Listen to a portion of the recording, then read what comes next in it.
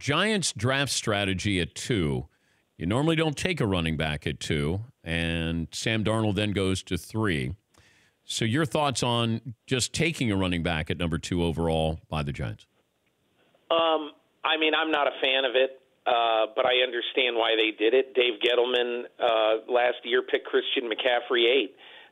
He strongly believes in traditional football and a strong running game. And I think he also feels like with the weapons that they have, a healthy Odell Beckham, Sterling Shepard, one of the best young tight ends in football, and Evan Engram, that's going to mask whatever the issues have been with Eli Manning. And that Eli Manning, who now will be a complimentary player and not a guy who's got to beat the New England Patriots in the Super Bowl necessarily, I think he believes that they're going to have a better chance to be a much better all-around offense. And think of it, this team hasn't had a great running back since Tiki Barber. And so I just think that for the Dave Gettleman way of building a team, this pick made the most sense. For more Dan Patrick Show, tune to Audience Channel 239 on DirecTV or download the Dan Patrick Show app.